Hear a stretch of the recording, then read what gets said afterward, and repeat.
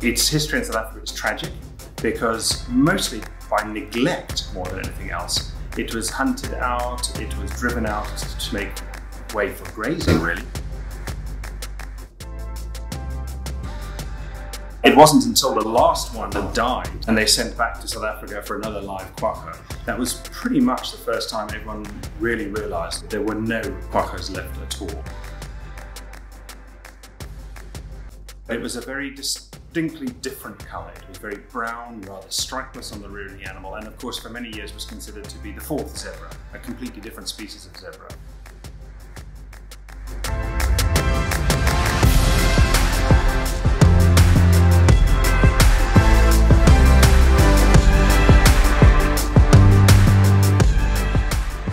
Eventually it was proved in the mid-70s from pioneering DNA techniques that without any doubt at all it was not a separate species, and therefore you could rebreed the quagga. It can be done. Technically it can be done.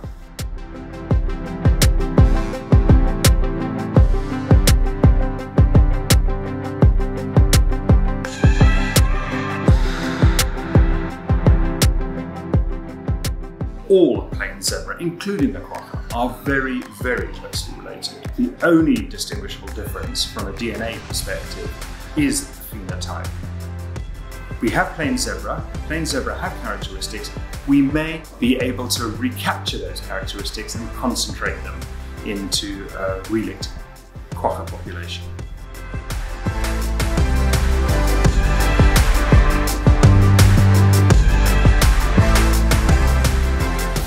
The plan is to get a herd which is breeding true, fixed characteristics, look like quagga, and put them in somewhere like the Karoo National Park, the Tankwa Karoo National Park, or indeed some publicly available space. And you would go there and say, wow, this is what this faunal assemblage used to look like. These were the zebras that were here.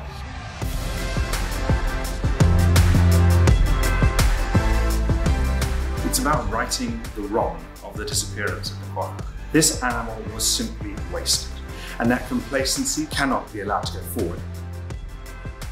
This is an absolute beacon to show people that it shouldn't have happened in the first place, and that you can unwind at least some of the damage. It's not as important as making sure that our oceans don't warm. It's not as important as making sure that our megafauna is not stripped out of Africa by people for medicines that don't work. But it is about trying hard and showing people that you mustn't just let things go.